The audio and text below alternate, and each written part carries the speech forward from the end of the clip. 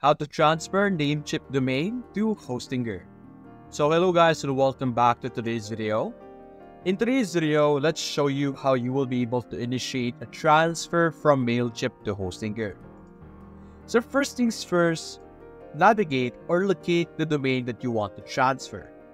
There are several things that you need to do before you will be able to transfer a domain, which you will be able to manage and see over here.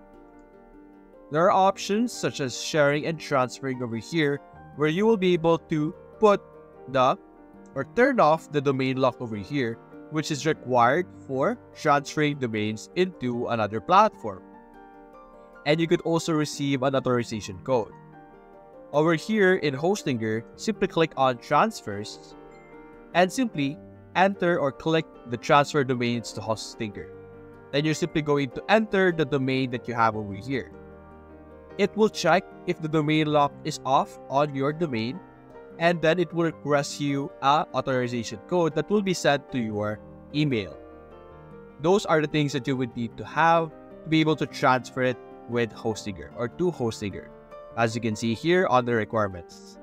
So that's basically it guys. If you enjoyed this video, leave a like and subscribe. Thanks for watching.